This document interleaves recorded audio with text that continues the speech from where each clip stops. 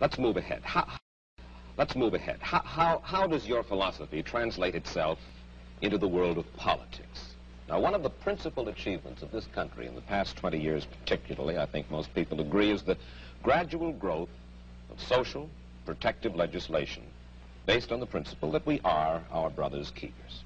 How do you feel about the political trends of the United States, the Western world? The way everybody feels, except more consciously.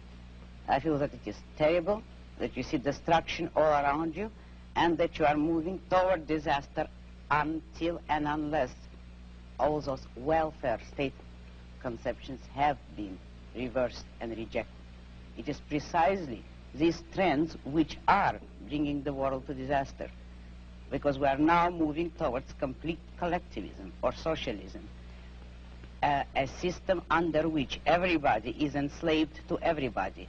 And we are moving that way only because of our altruist morality. Yes, but you say everybody is enslaved to everybody, yet this came about democratically, Aynd. Free people in a free country voted for this kind of government, wanted this kind of legislation. Do you object to the democratic process? I object to the idea that people have the right to vote on everything. The traditional American system was a system based on the idea that majority will prevailed only in public or political affairs, and that it was limited by inalienable individual rights. Therefore, I do not believe that a majority can vote a man's life or property or freedom away from him. And therefore, I do not believe that if a majority votes on any issue, that this makes the issue right. It doesn't. All right. Then how do we arrive at action? How should we arrive at action? By voluntary consent, voluntary cooperation of free men, unforced. And how do our leaders arrive? How do we arrive at our leadership? Who elects? Who appoints? The whole people elects. There is nothing wrong with the democratic process in politics. We arrive at it the way we arrived by the American Constitution as it used to be.